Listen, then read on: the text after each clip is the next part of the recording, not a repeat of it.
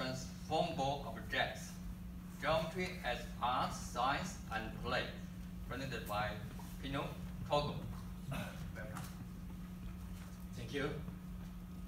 Hi everyone. You're probably wondering who Giorgio Scarpa was.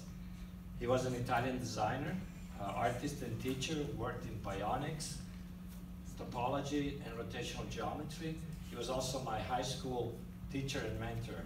Inspired by nature, his transformable objects were never meant for practical applications.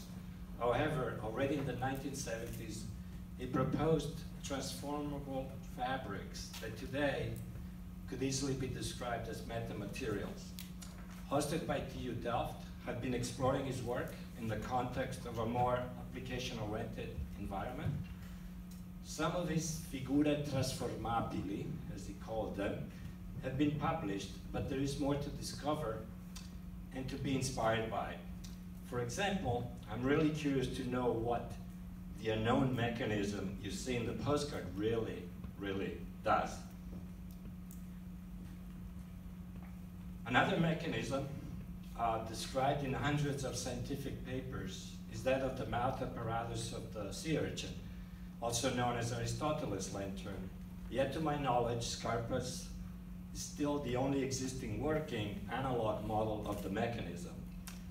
It was the mystery of seeing the urchin alive in its environment and seeing parts scattered in the sand that inspired him to build the model. The model in turn inspired a TU Delft student to design a prototype for a biopsy harvester based on a similar opening and closing mechanism. Also inspired by Scarpa, students at the University of California, San Diego recently built a prototype for a mini rover to collect soil samples on Mars. And I also built a functional replica of the model, which you can try out during the interactive session. In his book, Models of Rotational Geometry, Scarpa placed tiled patterns made with his designs next to microphotographs of muscle fibers, the movement of rotation being the most important action that could activate these models. Among the modular chains shown in the book, some are based on the 5 platonic solids, like the 12-pentagon dodecahedron, built with 120 hinged pyramids that can fold back into the original envelope.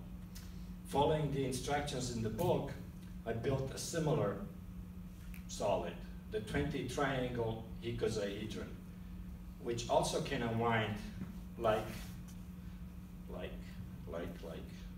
this, in which perhaps you can help me put back together in the interactive session. Thank you.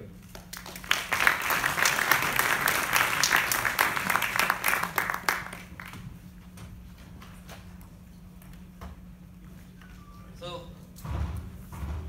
we have all the paper presented. Thank you for your attention. Thank you for all speakers for your nice presentation. Now I give the stage to our dinner tabs. Right, thank you very much. I hope everything was very nice. I have some announcements to make before we